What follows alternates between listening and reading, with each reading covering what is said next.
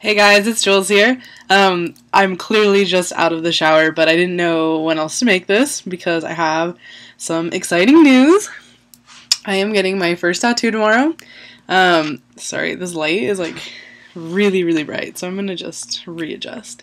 But yeah, so I'm getting my first tattoo tomorrow, and I just wanted to tell you guys. To be honest, I didn't really think about it for like a year because I have been wanting a tattoo for a really long time. Like, I've been searching YouTube videos, looking at pictures on Instagram, like trying to think like what could I possibly get. And then when I was in San Diego hanging out with my grandma, who's like, getting pretty old, I was like, something just happened, like this situation where, okay, it's like a really long story, but my grandpa, which is my mom's dad, died before I was born, so I never got to meet him, but my mom idolized him.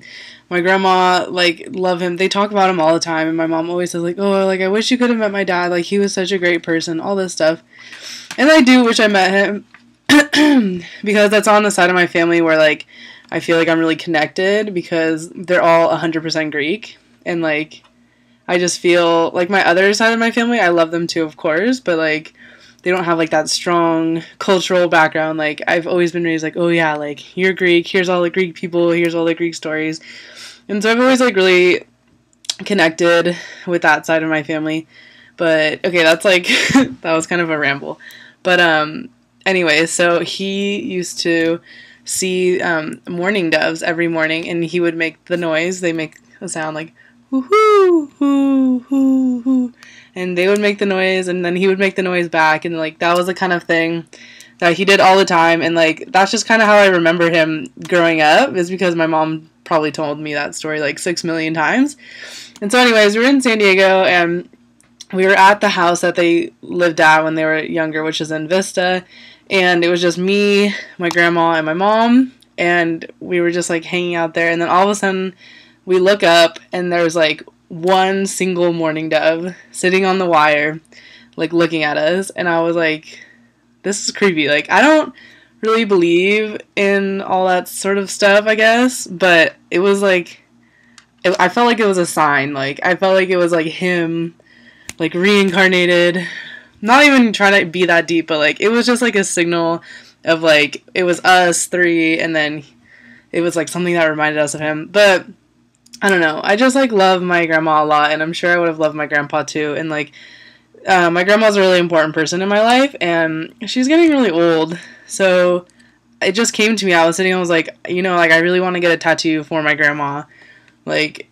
Not before she dies, but life is precious, so you don't know when anything's gonna happen, and I just want to do it now because I don't know. As I get older, I appreciate her more and more and her presence in my life.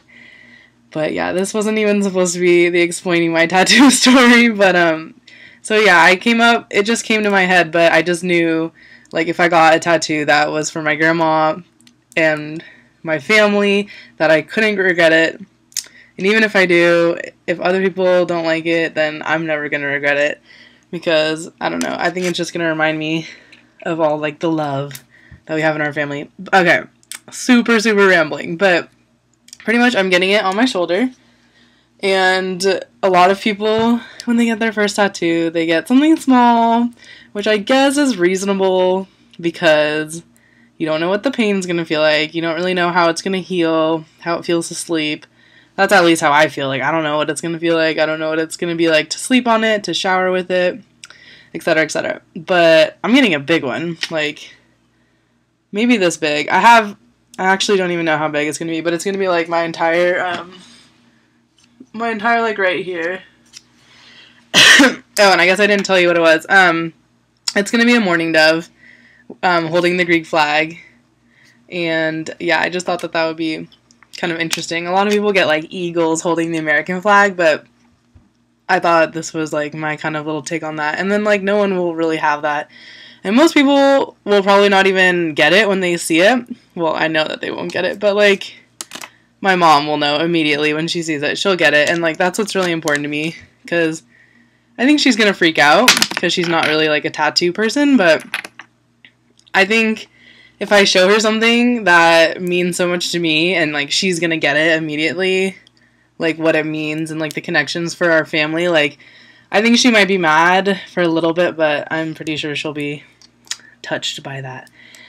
But yeah, so I'm going tomorrow at 4 p.m. on April 10th, and I have 3 hours scheduled, and I'm not trying to make it 4.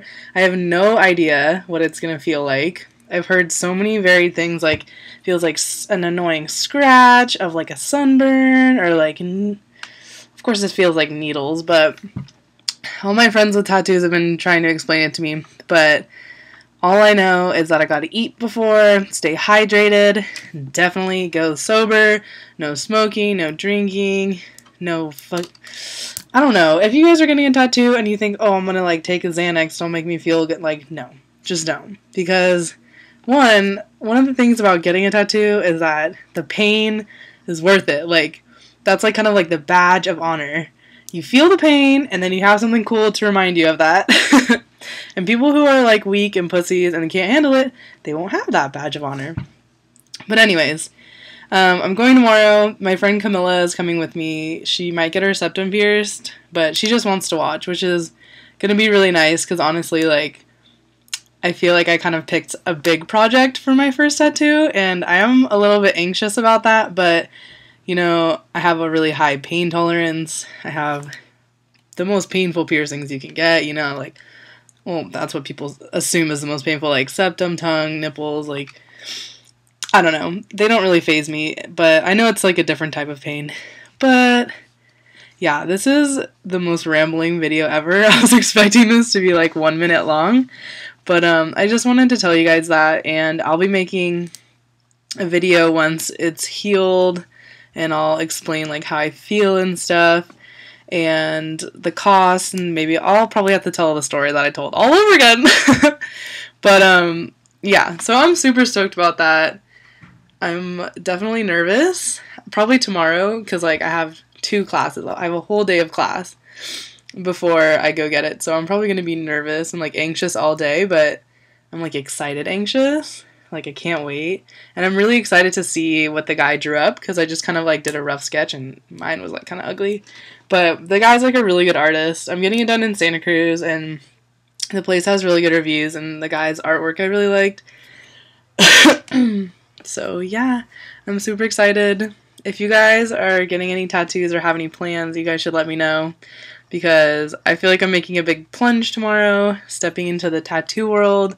I'm clearly super modified with piercings and stuff, and I know my way in and out about piercings, but I actually know little to nothing about getting a tattoo or the healing and stuff. I mean, I've done my research, but I don't have any, like, first-hand knowledge, so tomorrow will be an exciting day. Thanks for hanging on with me with this video. I know it was, like, super, super long and rambling, but I hope you guys are doing well, and I'll see you later when I'm tatted. Bye, love you.